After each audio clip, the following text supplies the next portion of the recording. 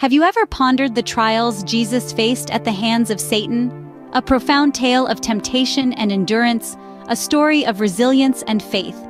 Today we dive deep into this narrative, exploring the nuances and extracting the teachings that lie within.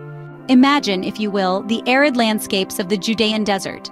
40 days and 40 nights of solitude, fasting, and prayer. It's here that Jesus, the Son of God, found himself face to face with the embodiment of evil, Satan. In this desolate landscape, Satan sought to lead Jesus astray. The first test he posed was one of physical need. "If you are the Son of God, command this stone to become bread," Satan taunted. But Jesus, weakened yet resolute, replied, "Man shall not live by bread alone, but by every word that comes from the mouth of God." Then came the second test, a test of power and glory. Satan showed Jesus all the kingdoms of the world, promising to give it all to him, if only Jesus would worship him. But Jesus, steadfast in his faith, responded, "Get behind me, Satan, for it is written, 'Worship the Lord your God and serve him only.'" Finally, Satan tested Jesus' trust in God. He took him to the pinnacle of the temple in Jerusalem, urging him to throw himself down, for surely the angels would save him. But Jesus, unwavering, answered, "Again it is written, 'Do not put the Lord your God to the test.'"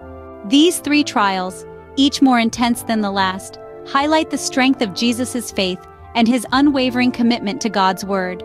He turned away from physical sustenance, resisted earthly glory, and refused to test God's love for him.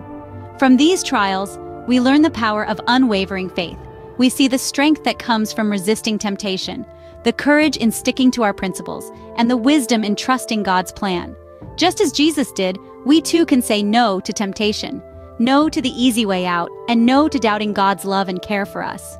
In conclusion, the trials Jesus faced from Satan are not just a testament to his strength and faith, but a lesson for us all.